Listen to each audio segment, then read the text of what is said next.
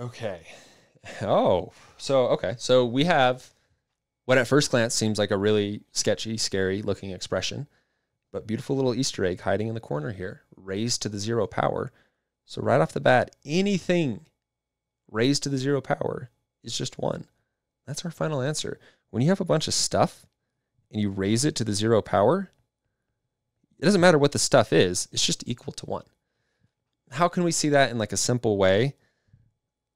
Let's imagine we had a bunch of stuff raised to the 1st power. So if you have a bunch of stuff and you raise it to the 1st power, you just have that stuff, right?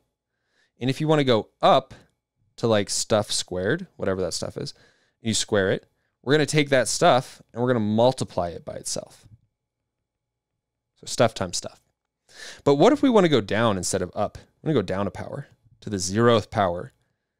Well, instead of multiplying stuff by stuff to go up, how about we divide stuff by stuff to go down?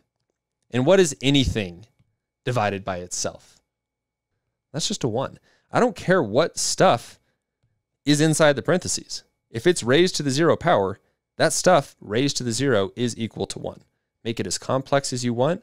That is kind of the key to simplicity here. On to the next.